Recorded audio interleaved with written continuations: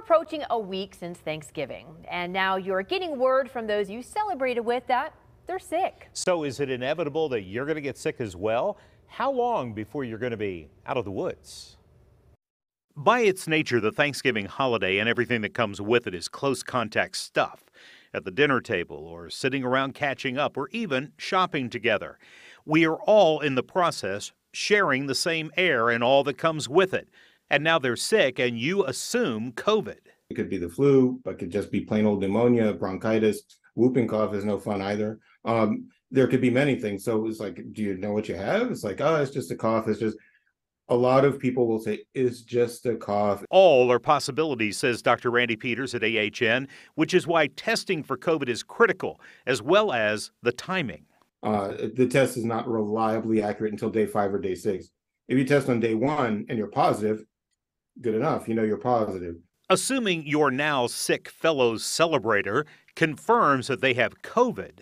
How many days from my last exposure to them do I need to worry about it until I know I'm out of the woods? 10 days. You should wear a high quality mask. The CDC says high quality mask. For me, that means an N95, but it can be any good tight fitting mask that fits well. And you should wear one for 10 days. So what's the sweated out period if they have the flu? The incubation period for the flu is really only about 3 to 4 days. So chances are you go a whole week, you go 2 incubation periods. Now you don't have to worry about it. How about if it's confirmed RSV? A week would be pretty reasonable. And if they have a cold, you'll know if you caught it. For the vast majority of people, it's going to be within 3 to 4 days. You're going to have, you'll have relatively mild symptoms and will go away about as quickly.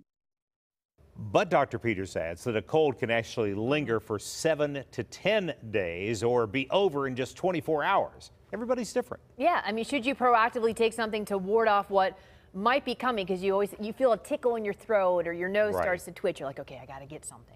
Well, a lot of people believe in a heavy dose of vitamins, that will ward it off. Dr. Peters says the vitamins are good if you have vitamin deficiency, but they probably aren't going to do you any good to ward off an illness.